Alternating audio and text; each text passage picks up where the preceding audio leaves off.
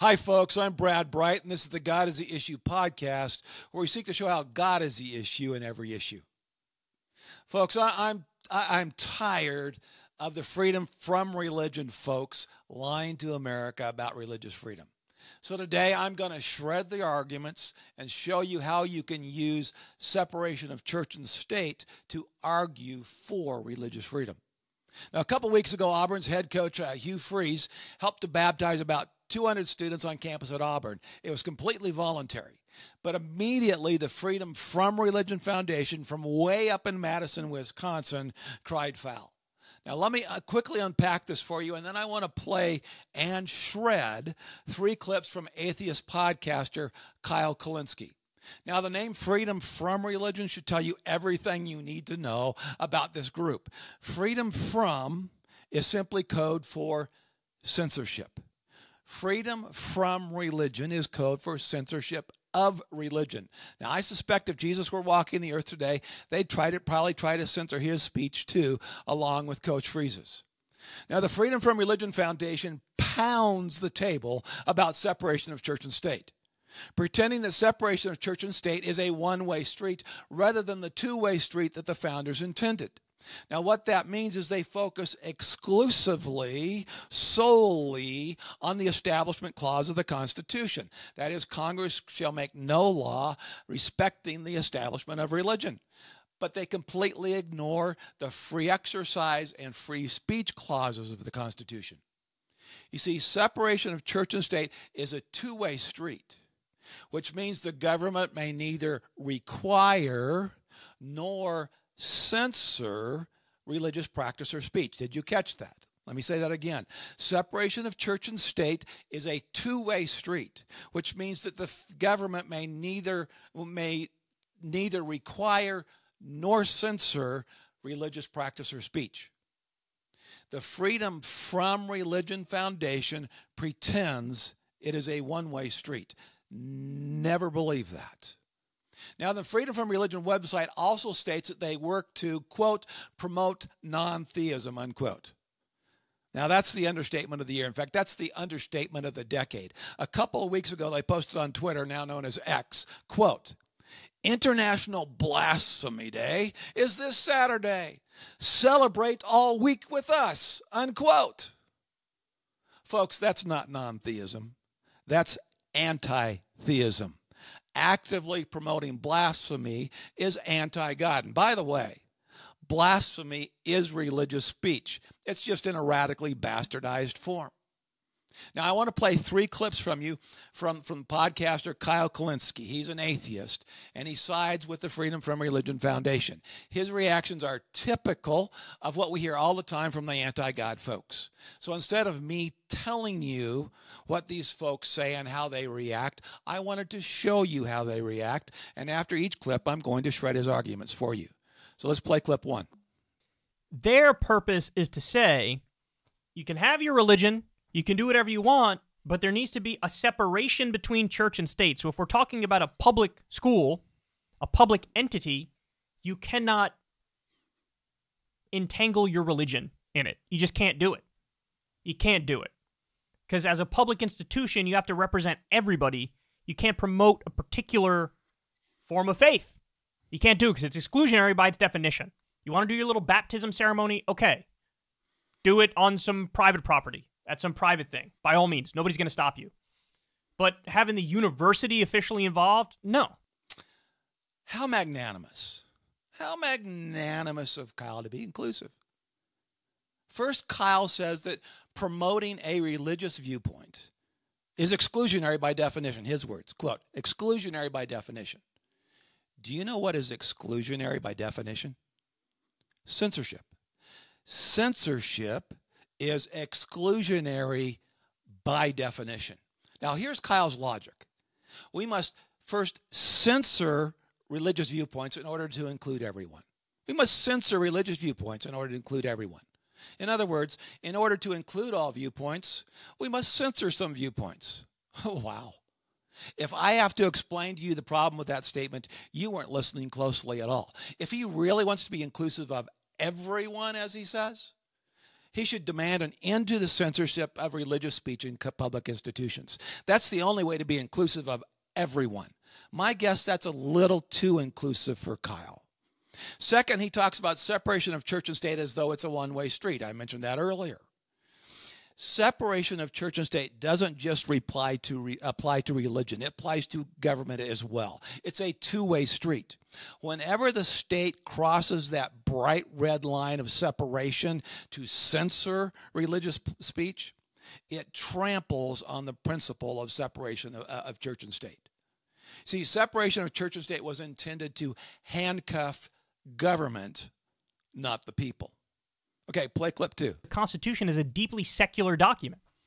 It's freedom of religion, not freedom from religion. That would imply you're only allowed to pick from religions and you're not allowed to just opt out of religion. That's what that implies. And they make that point as if it's a real point. Wow. First, he says that the Constitution is a deeply, did you catch that? Deeply secular document.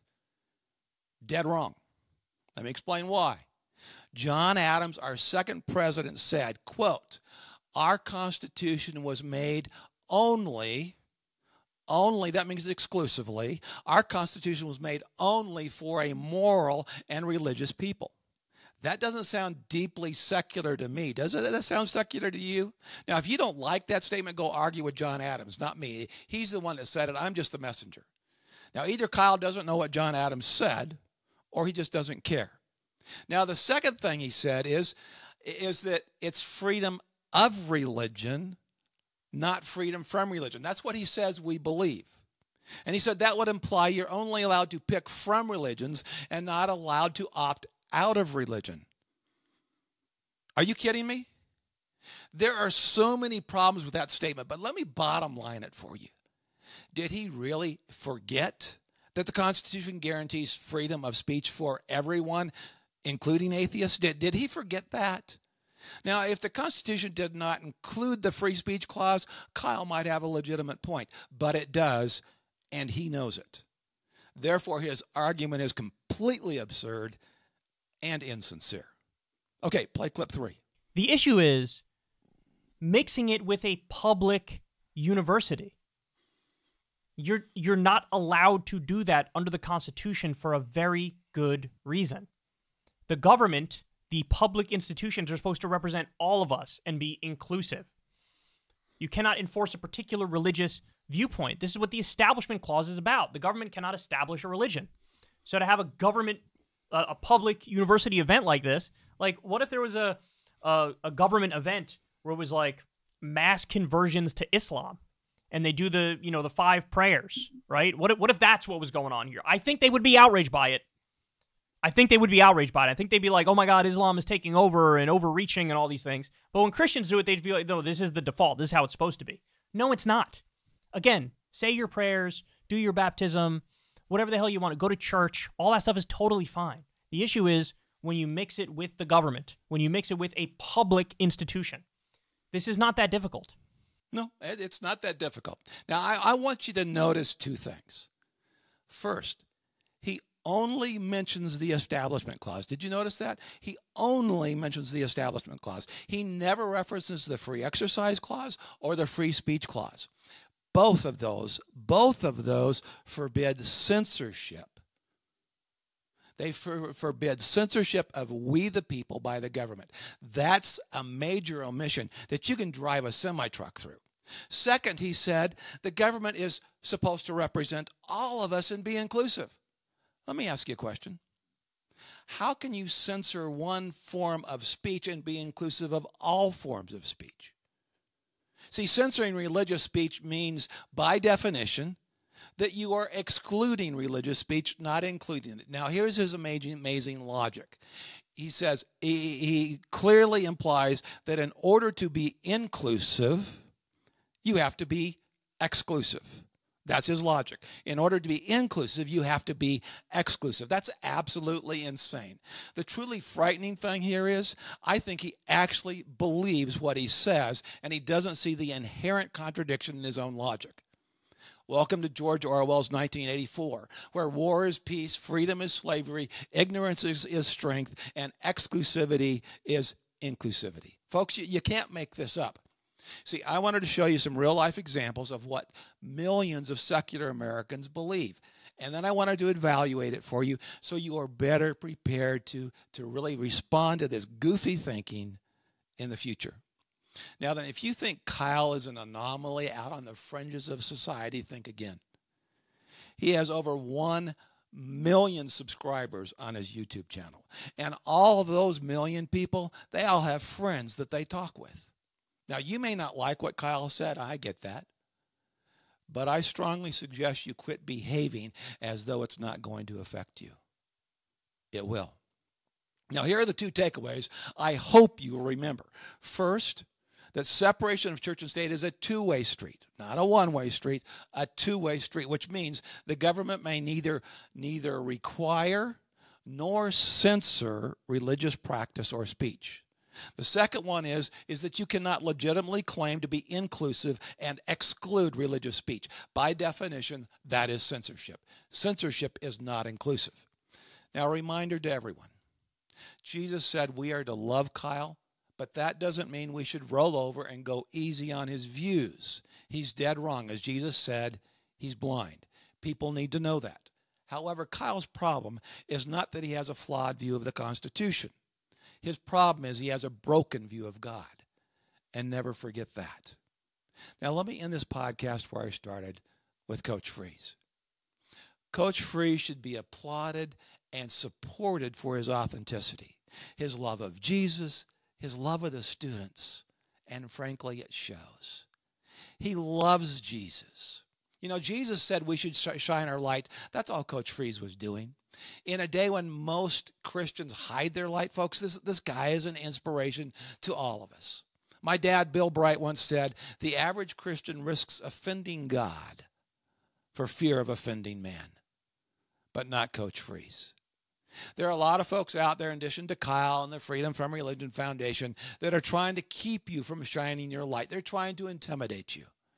We should all seek to be more like Coach Freeze and start shining our light where God has planted us. Not only is the future of our country at stake, but the eternal souls of our neighbors are at stake, folks. Do you love your neighbors enough to take the risk to shine the light of Jesus in the darkness? So, Coach Freeze, this is for you.